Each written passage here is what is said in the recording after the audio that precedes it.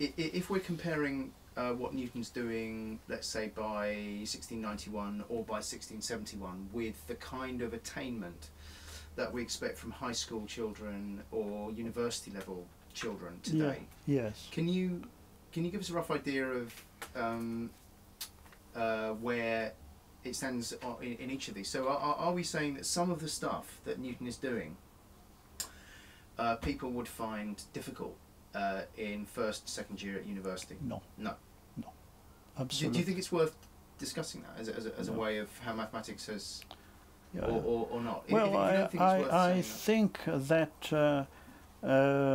you know what Newton does.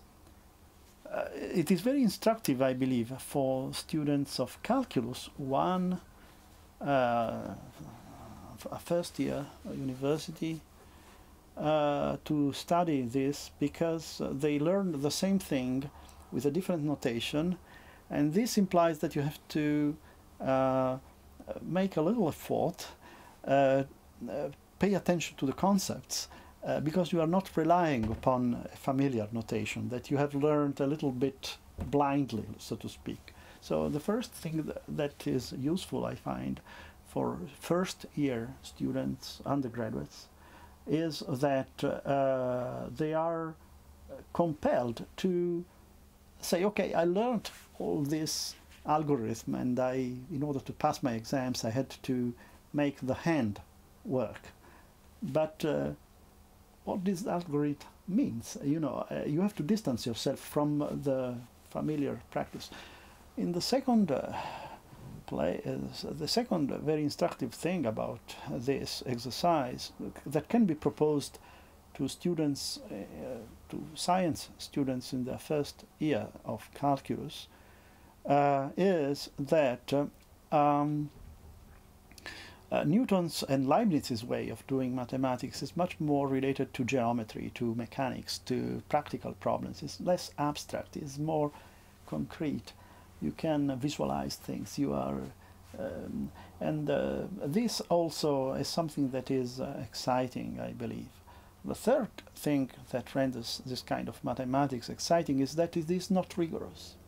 So I think that for for students, but for everybody, it's interesting to see how far human beings can go without worrying too much about a lot of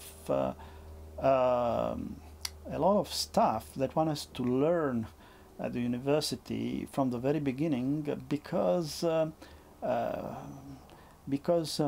nowadays, you know, at the end of the 18th century, beginning of the 19th century, mathematicians began considering pathological curves, functions that are complicated.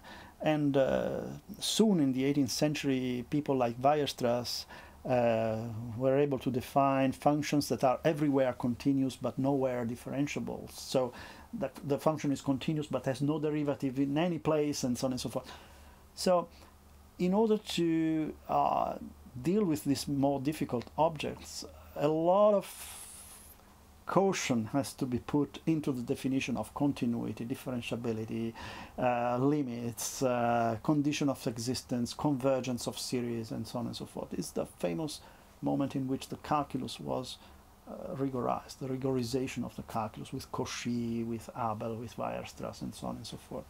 But during, you know, the 17th century and most of the 18th century, mathematicians just were led by a very optimist idea of how mathematical objects behave.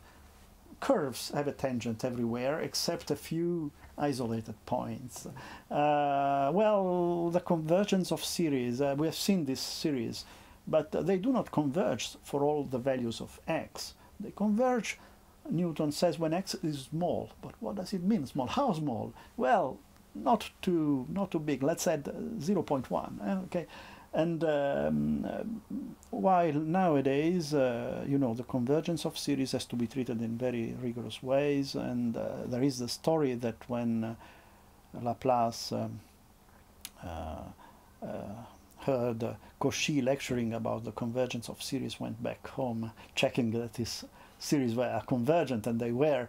But you know, there has been a shift at the beginning of the 19th century with the epsilon delta method with the limits notion that has changed the calculus. But to see the calculus as such a very, how might I say, intuitive mathematical theory is something that is refreshing for students, I think. Yeah, you know.